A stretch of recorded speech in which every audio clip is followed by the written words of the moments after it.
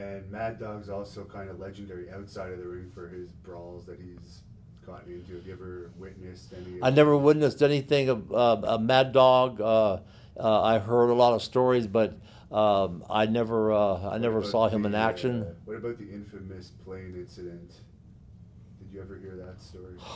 Yes, I was in the territory when he opened the door. Is that the story you're talking about? Could you tell us that story? Well, I believe the story. They had hired a private airplane to go to a town and get back to Minneapolis, and Mad Dog Ivan Putski, I think, was on that flight. Baron von Raschke, maybe. A lot of the top people were on the flight, and Mad Dog Vachon opens the door in mid-flight of a private airplane and kicks open the door, and it's a twin-engine private plane, and is completely drunk and just out of control, and unhatches the door latch and kicked it open in flight, 15,000 feet in a private airplane, and of course it put everybody's lives at risk.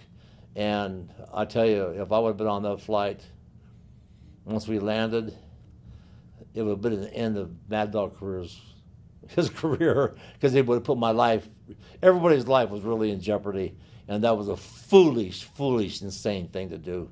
It was just stupidity. What was the wrestlers' reaction? Oh, they all were. Well, first of all, they were petrified that the plane would go out of control because the doors open, throws off the equilibrium of the air pressure inside the airplane, and that they were going to crash. And so they were somehow able to pull Mad Dog back away from the door and then pull the door back up and relatch it. And everybody was ultra mad and hot. And we had a match. It was a rare tag match. It was a rare tag match. My tag team partner was Ivan Koloff, Russian Bear. Ivan Koloff, who was extremely over as a heel, against Mad Dog Vachon and the Crusher in Milwaukee. And that was a real Mad Dog Vachon teaming with the Crusher in Milwaukee against superstar Billy Graham and Ivan Koloff, set an all-time attendance record for that building in a cage match. And so, of course, that was just complete chaos, fighting, biting. There was no wrestling. You could take wrestling down off the marquee and just put street fight, because that's what it basically was. And that's what his style was also.